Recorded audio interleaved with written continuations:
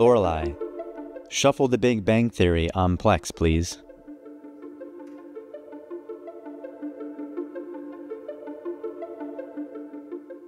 A random episode from The Big Bang Theory should now be playing on PleX.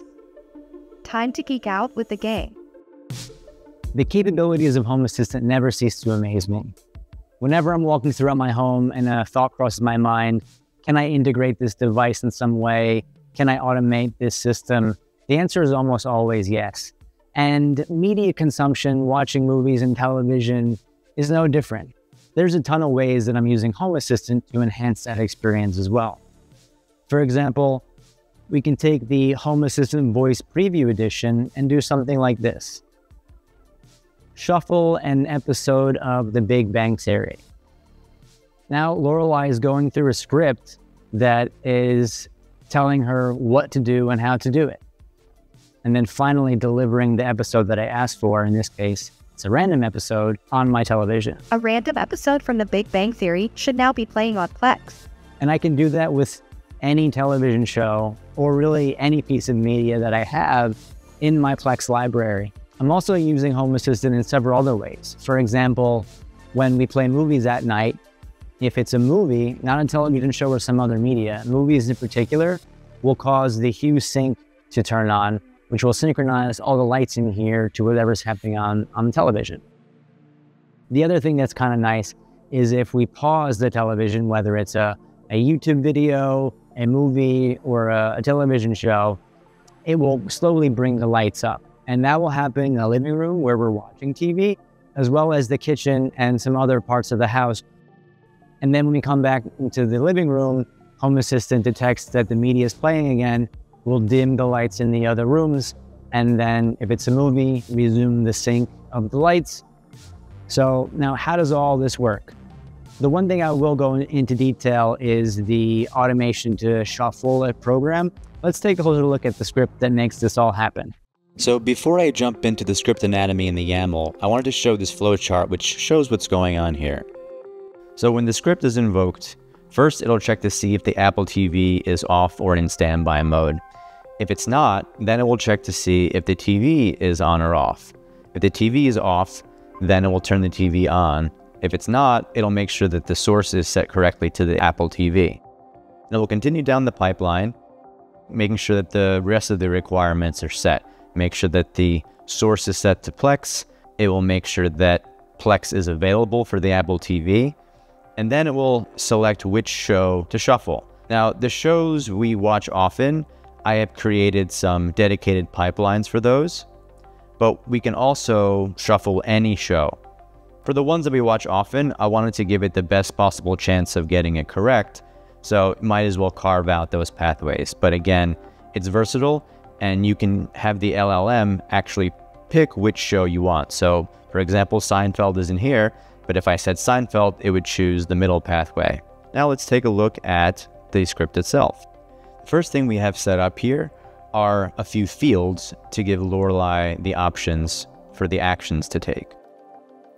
So like I said, we have the 4 most common television shows that we are watching right now. I will probably add on to this and remove things in the future. And we also have the other shows option. And then we need to set up a text field to capture other TV shows if that is something we've selected. So in other words, if we ask for a show that isn't listed here, Lorelai will go down this pipeline and then use this text field to fill that in.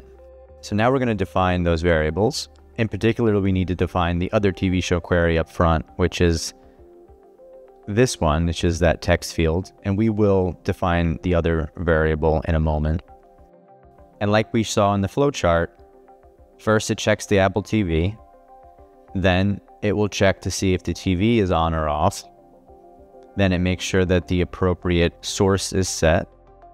I have some delays baked in because some things take a little bit of time before they're ready to go to the next step. That may take some trial and error to get right. Then I've added this scan PleX for clients. Sometimes the actual client that's on the PleX side for the Apple TV goes quiet, and we need that to actually choose the correct show to watch.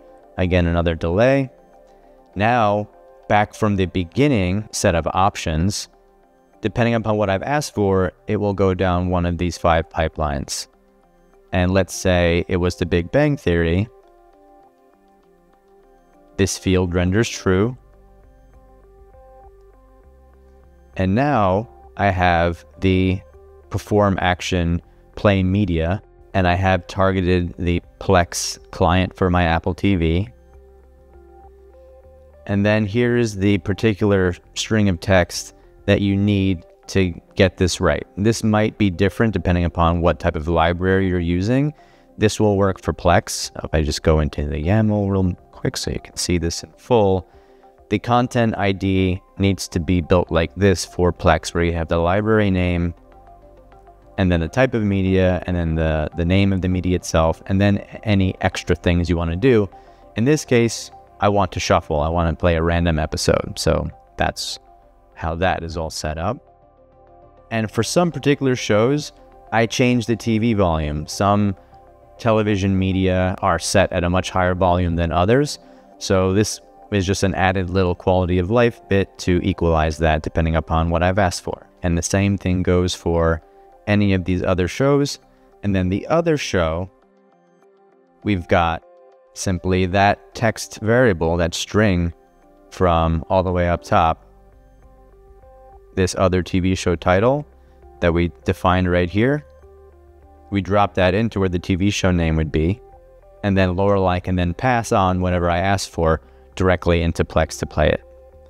And then, as always, when we are feeding anything back to an LLM, we need to set a response variable at the end to really let it know that it succeeded or didn't, and to end the sequence, we stop it. So I will share this YAML in the description below, but that is really all there is to it. So if you enjoyed this, please like and subscribe. Let me know if you have any questions. I am more than happy to help work some folks through some of these complexities. To keep these videos brief, I'm not going into a lot of detail, I'm not showing every granular little step here. I'm making some assumptions that you understand some basics. So if you hit a roadblock, again, drop a comment below. I will do what I can. I'll even record another video and unlist it for you if it helps. I really do want to see people succeed with this stuff because it is really, really cool. So again, thanks. Let me know what you want to see. Subscribe, like, and I'll see you in the next one.